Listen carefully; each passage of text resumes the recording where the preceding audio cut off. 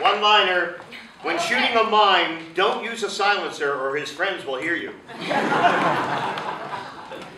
Hi, I'm Molly Erickson, daughter of Susan Erickson, and I wanted to share my favorite poem that is very, very well known. It's very famous by Digby, The Kids Who Were Different, which I'm sure all of you have read or heard him read aloud. And I heard Digby read this poem aloud when I was a teenager, and it just had such an impact on me. Because here was this man who truly believed that a weirdo like myself should be celebrated, and I can't tell you how much I appreciated that. And so this is the poem, heard around the world by the geeks and the losers alike. The Kids Who Were Different by Digby Wolfe. Here's to the kids who are different, the kids who don't always get A's, the kids who have ears twice the size of their peers and noses that go on for days. Here's to the kids who are different, the kids they call crazy or dumb, the kids who don't fit with the guts and the grit, who dance to a different drum. Here's to the kids who are different, the kids with the mischievous streak, for when they have grown, as history has shown, it's their difference that makes them unique.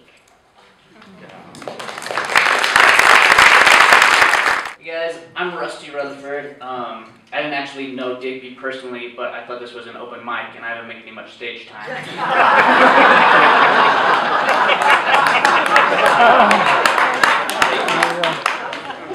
I took mini classes with Digby.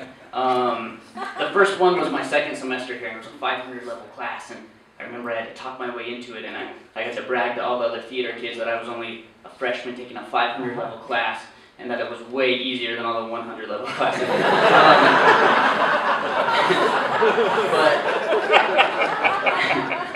But Digby was awesome, and that poem, The Kids Who Are Different, the first time I heard that poem, I had actually moved out to Chicago after college. I was out there for about a year, pretty broke, pretty depressed. My mom called me, and she was reading Goldie Hawn's biography, and she said, I found this quote from your professor, Digby Wolfe, and she read that to me, and it couldn't have came at a better time, because I was still a kid. I'm still a kid, I want to always be a kid, and I think that's something that Digby kind of hopefully installed into all of us. And my buddy Carl, who's here tonight, we met through the theater department, did one of Digby's classes together. He texted me this morning and asked if I was dressing somber or like a comedian. I don't really know the difference. But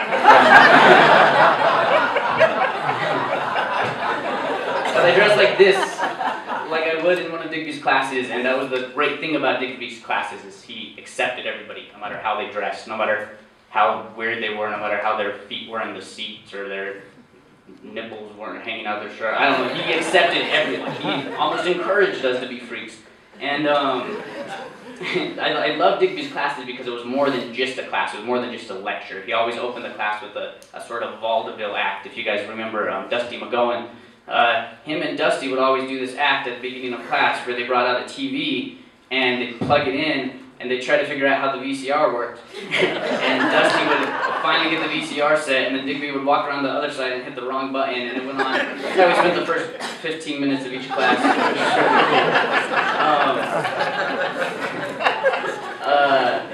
And I remember once Al Franken was in town, and they wanted Digby to open for him a few years back, and Digby agreed to do it only under the terms that he got every one of his students in the show for free, which was cool because we were all broke paying UNM tuition. So he got us into the Al Franken show for free, and that's the heart that Digby had. You know, he was always trying to help others. He was always looking out for others, and it was the same with comedy. That's what he taught. You know, comedy or performing wasn't about getting your funny laughs across. It was about talking from your heart and taking that stuff that's killing you and tearing you up, or that stuff you love, or that stuff that is bugging you, or that girl at work. Taking that stuff, that pain, that angst, that fun, and making it funny and letting other people laugh at you because they're going to anyways. Might as well laugh at yourself at the same time. And the biggest compliment I ever received, I think one of the biggest ones from anybody, was actually through Digby, third hand. I heard it from Carl. He had told my buddy Carl this. I had left, they were talking about me, and he said, Rusty Rutherford, that kid has balls the size of Volkswagens.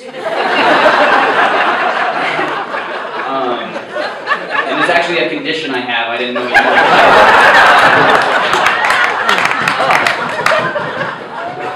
one thing that has really kept me going. Like, when I just see myself slumping back and getting bored and doing the same old stuff, I remember that quote. And I hope all of you guys, I think Digby would want you guys, whether you're comedians, businessmen, teachers, hairstylists, whatever you do, I think you should remember that and just have balls the size of a Volkswagen, do it all, balls out for Digby.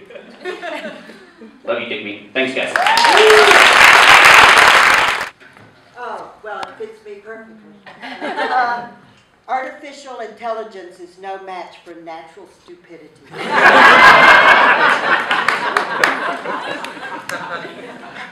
My name is Ilsa Gay, and some of you remember me back in the days when I worked here.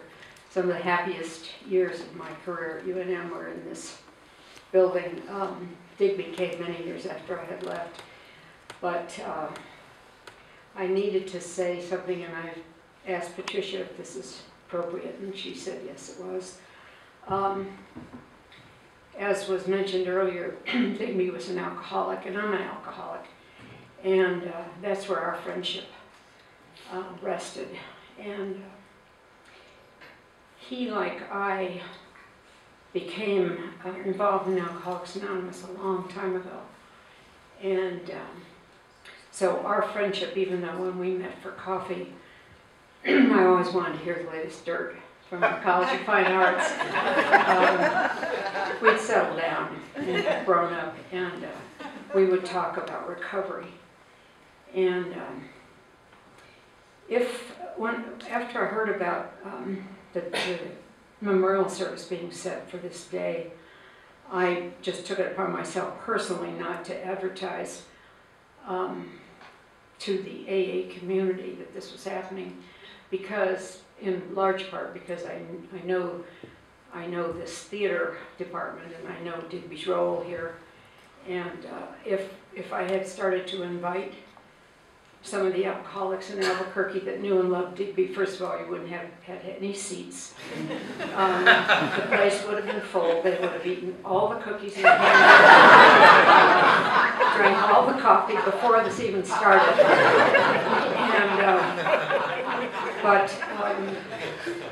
If those, obviously everybody here knows him well, and if you can imagine what kind of a story he had to tell other alcoholics, and that's how we stay sober, is that we tell each other what it was like, and then we tell each other what happened, and then we tell each other what it's like now. And this has brought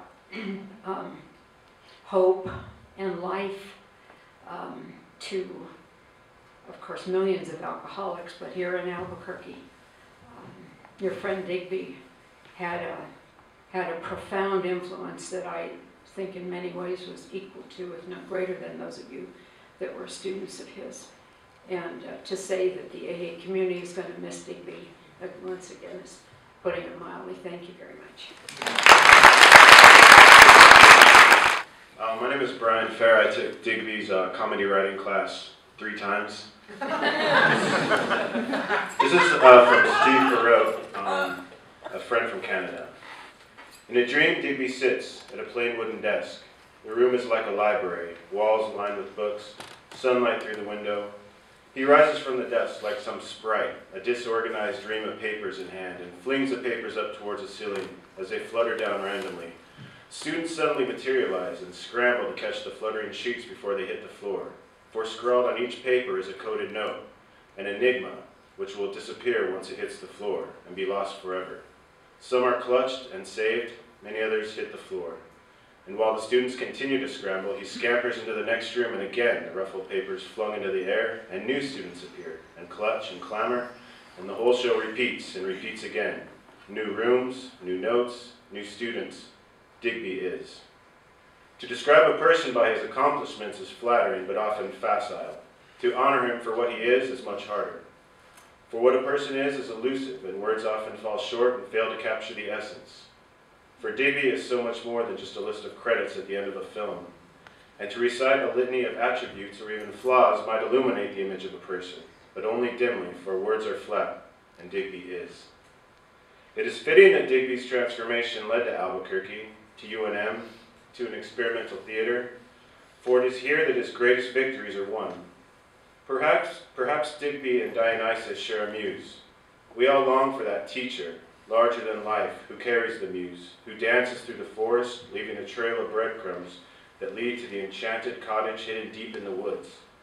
And if you listen carefully, you can almost hear him caroling to his students as papers flutter through the air in the next room. The time has come, the walrus said, to talk of many things, of shoes and ships and sealing wax, of cabbages and kings, and why the sea is boiling hot, and whether pigs have wings. Thank you. Fisher, we have a very short email sent from Howard Chang that I wanted to read to you.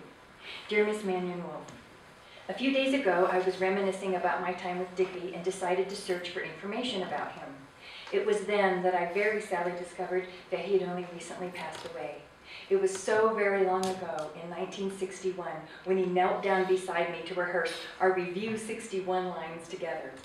Being a 10-year-old, I remember being very nervous about being on TV. But Digby eliminated my fears and enabled it to become a very fond and special memory for me. After all these years, I can still feel Digby's warmth and sincerity. To me, that says everything about Digby. His support is what enabled me to do my co-hosting job. I could not have done it without him. I really appreciate having an opportunity to share this special memory with you. With warm regards, Junior, Howard Chang. I haven't been here for a while. My name is Brian Hansen. I actually chaired the search committee that ended up getting Digby Wolfe here. Yeah. I didn't do it alone, and there were some interesting twists. Those of you that know the intricate dance with affirmative action at the University of New Mexico understand how difficult it can be to hire somebody with the background that Digby Wolfe had, because he didn't have a college degree, nor had he taught in a conventional college situation. And so as we negotiated down to that final list of 3, I kept waiting for affirmative action to get back to me on the phone and say, this is not going to fly. But when we submitted the final 3 and they were accepted, Digby's name was on there, of course, I got a call from affirmative action. They said, congratulations, you got a black guy on there.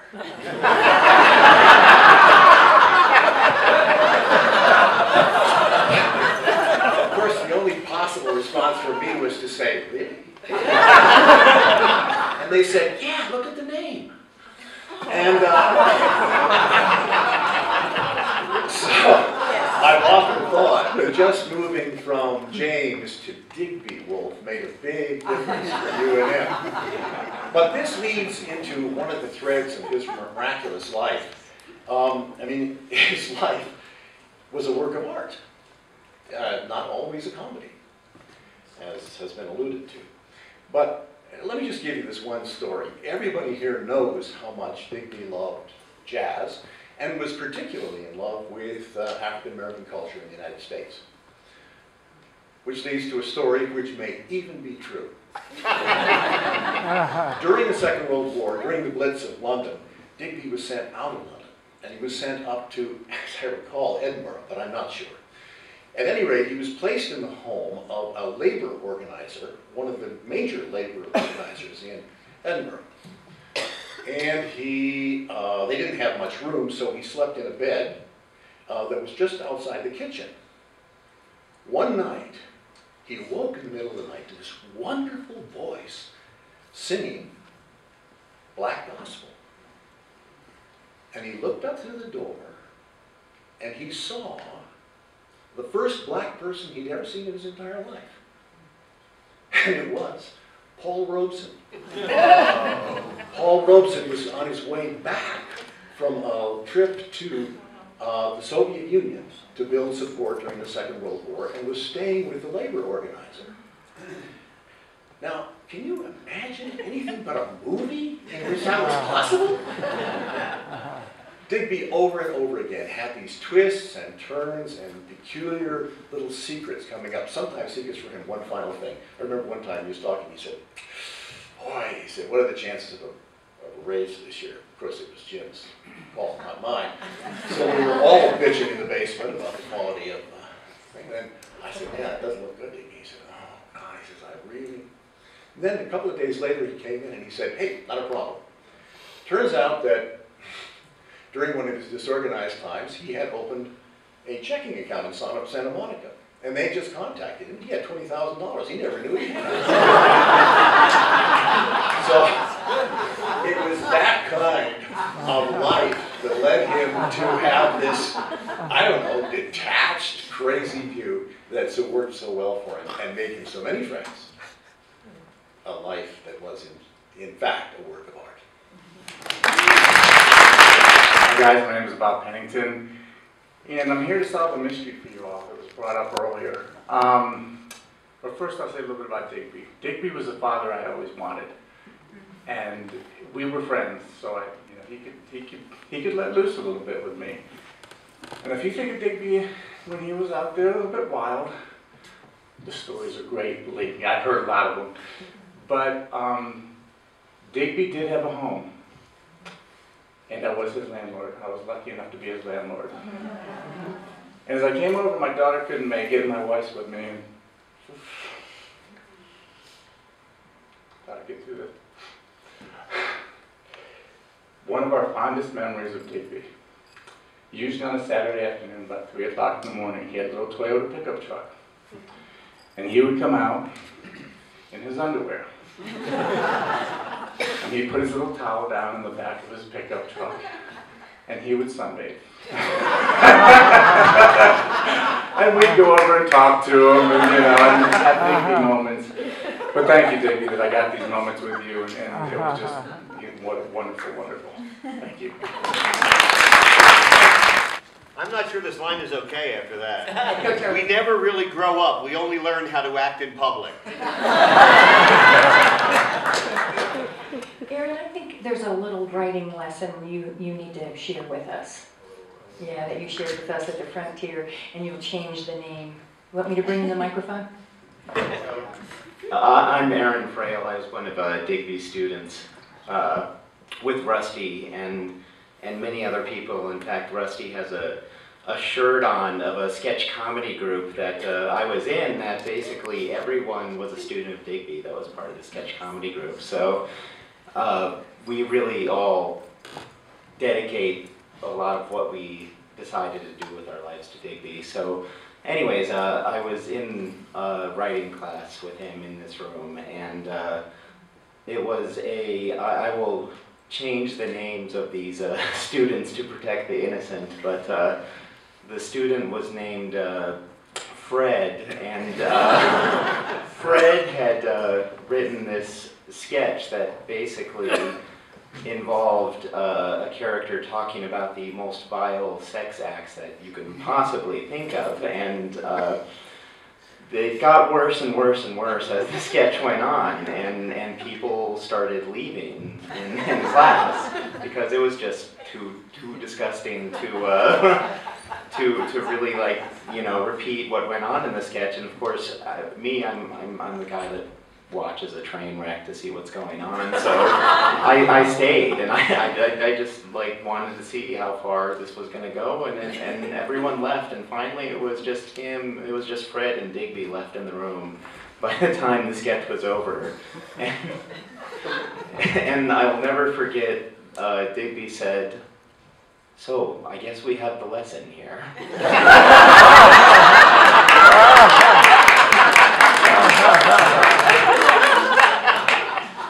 And now we all know.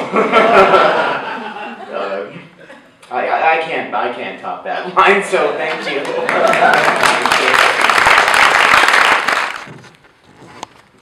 The mechanical encrusted on the living.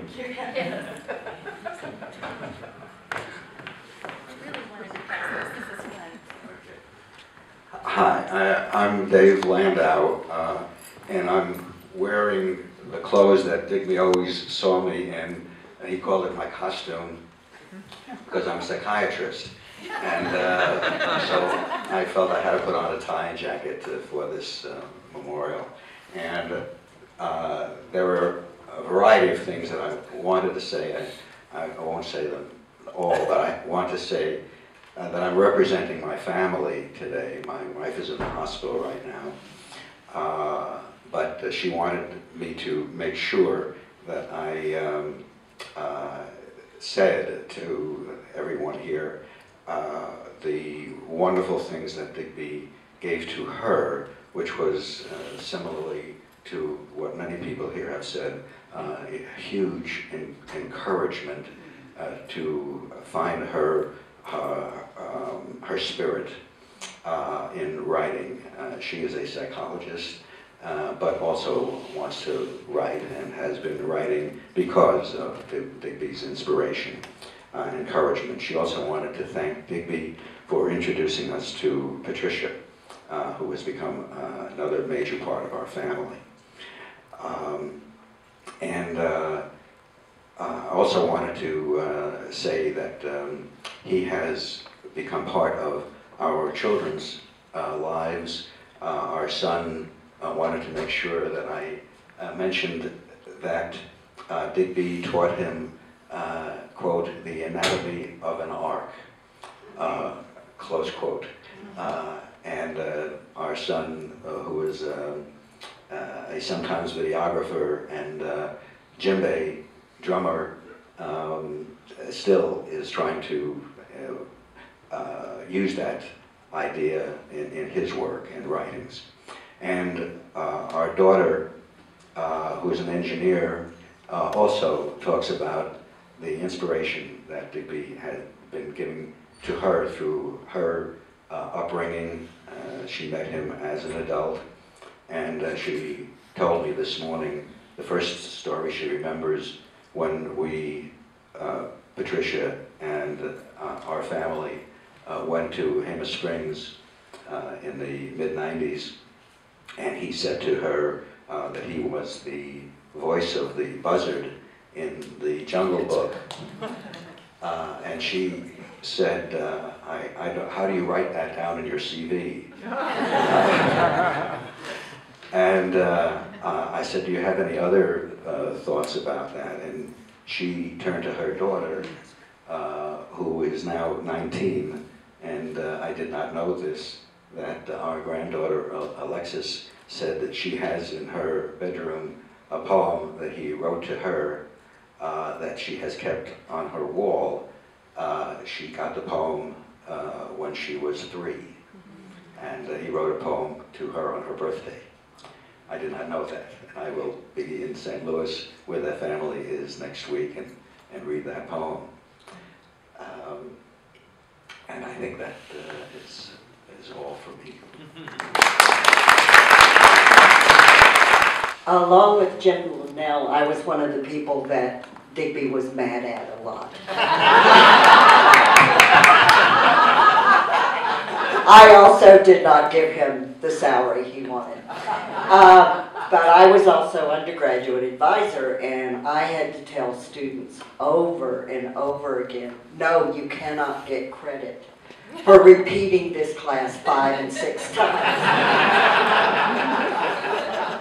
And they would say, why not? And I'd say, because it's rules. I can't give them credit. They can take it, but they can't get credit. Anyway, my best story of Digby is when the MFA was created. Digby quit teaching a lot of undergrads. And Digby came to me once and said, Jim won't let me teach 350, was it 350? 3 something. It was the beginning. I retired, I've forgotten all those numbers now. But it was the beginning playwriting class because Digby loved the beginners. And while he liked the grad students, he missed the new people, and sometimes he would have as many as 50 people in that class. He'd just keep letting them in. And when they would come to me, they would say, he just can let everybody write. He just gets everyone writing. So it was a shame more and more non-majors, young people couldn't have that from Digby. And I was sorry not to give all of you credit. My friend and colleague, my brother from another mother, the Digby James Wolfe, is our topic. You remember Dionysus in the Round, the 3 weeks, the 100 students? It happened, if truth be told, because of his antic drive. He was our Dionysus. I don't believe I ever saw Digby sit down and watch a show in a seat. He always stood in one of the entrances to the stage, leaning against the seat bank. For Dig, a theater should be filled with people watching actors make us laugh, take the ride. One day, probably because we were high on post-festival relief, we had one of our signature fantasies. Let me have some water here. One-liner. What are you doing? Charlie's the one. The vending machine theory. Stuff tastes better when it falls.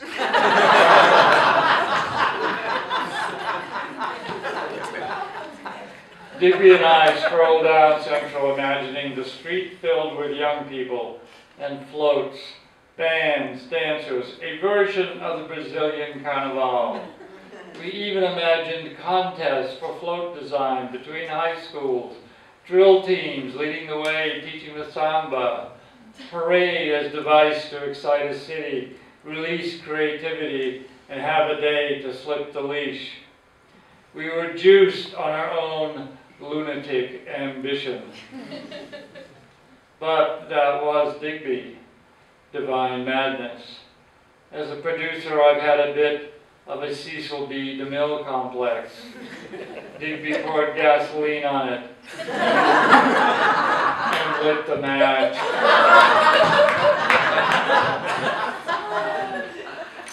The fantasy shows the heart of the antic disposition.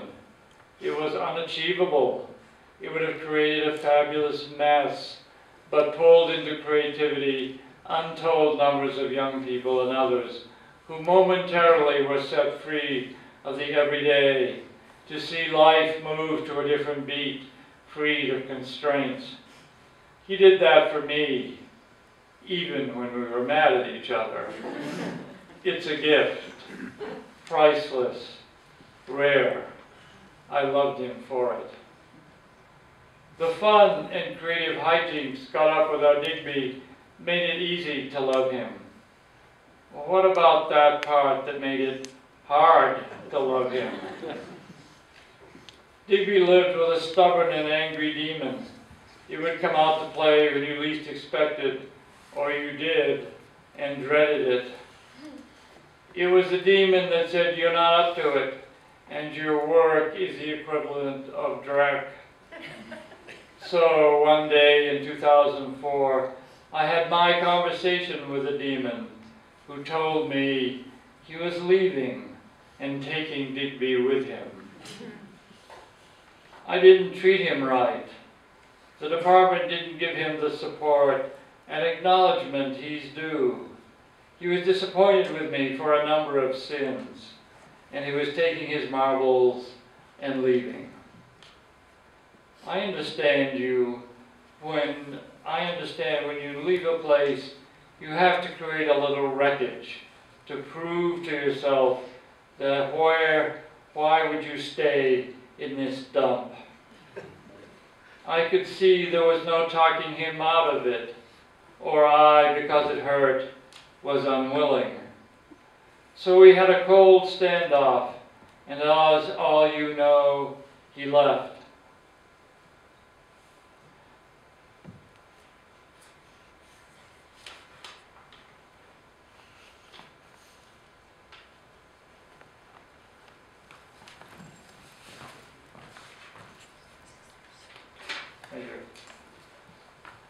So there was a not so minor detail we didn't talk about that day.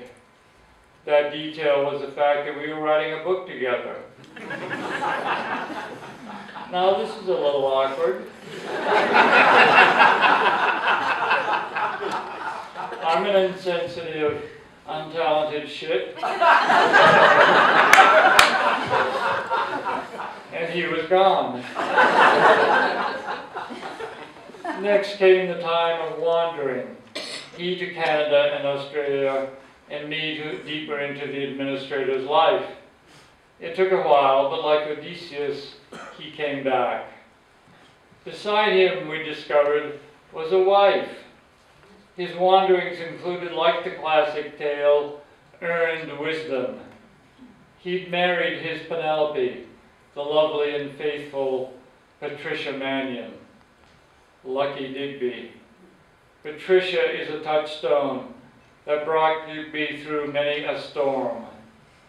Encouraging, steadfast Penelope wove her belief into a garment for the future. She knew the demon and perhaps tamed it, or at least did not let it tame her. We owe her our thanks for keeping Digby connected to us and the legendary Lothario attached to his better angel. How did she do it?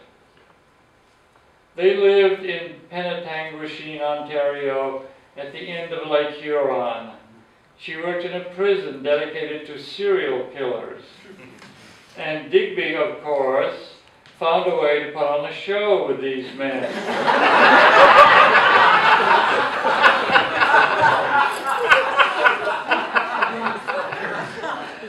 He may not have thought it was so different from Hollywood.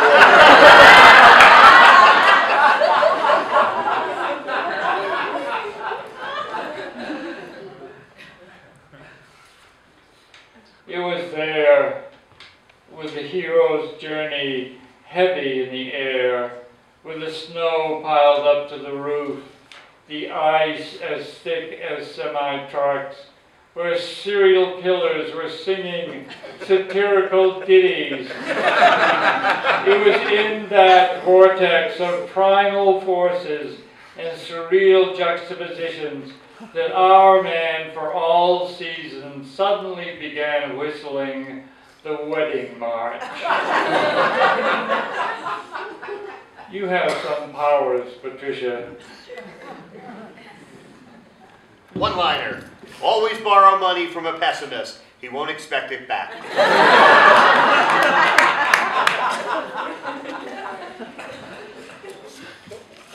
Are these one-liners Digby quotes? Are they? No. They are just kind of in the spirit of Digby. Okay, go ahead, Jim. Oh, and about that awkward business of his wandering away in our book, we divorced. We signed letters making it official, me in my sensible shoes, and Digby in his traveling shoes. I went on to finish the book. It was published last fall. Why this turn in the narrative? Digby is a book. He is a book you want to see after being away. The familiar cover, the smell of cinnamon and caffeine. The glow is from a set of perfect teeth. You settle back in a chair opposite, raise any topic, and you are in Digby's world. He was that book that would never be written down. Like Homer, this book could only be spoken aloud, met in laughter, exhorting you into new work and delivering a message that just fits your heart. Well, Dig, everyone in this room has those messages tucked away. It's not the whole book. It's not the James Digby Wolfe definitive edition that was a dare to the impossible. But Captain, my Captain, thank you for sharing your book with us. We are all more because we opened your book. So long, dear friend.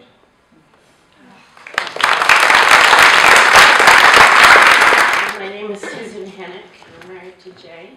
And I've known Digby for a number of years. And the last number of years before he became ill, he was living at our house periodically. And we always knew when he was coming, even though he hadn't announced it yet, because trails of Zappos boxes filled with white sneakers would all of a sudden mysteriously arrive at our house.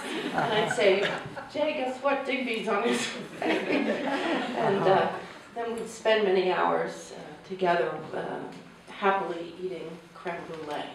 So now every time we eat creme brulee, we toast him. So this is a poem I wrote. We were with him before he died and around the time he died, and this is a poem I wrote right after he died. Digby Wolfe, the boy, the loner, an aptly descriptive name for one who insisted upon embracing contradictions. Body gone, spirit hovering, too intense to disappear easily from the hearts of those who knew him. Painful bits trailing behind, even in death.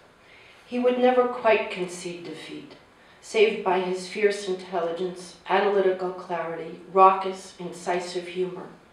The little blonde boy, quaking in the middle of the London Blitz, thrust into the unwelcome role of man of the house to mother and sisters, tap dancing his way out of the stranglehold of women, his perception, for most of the rest of his life. Though that lusty twinkle in his eye, the infectious laugh remained irresistible. Oh yes, he loved, admired, appreciated, but not for him the humdrum of everyday life, if he could help it. The duty, the responsibility, proof of entrapment. He reserved his deepest commitment for his students as teacher, for his writing and creative partners as collaborator and visionary, and a piece of himself for his friends as one of the small circle. But he lived most fully, at his purest, incommunicado, wandering happily inside himself, his imagination running wild, immersed in the river from which true art springs.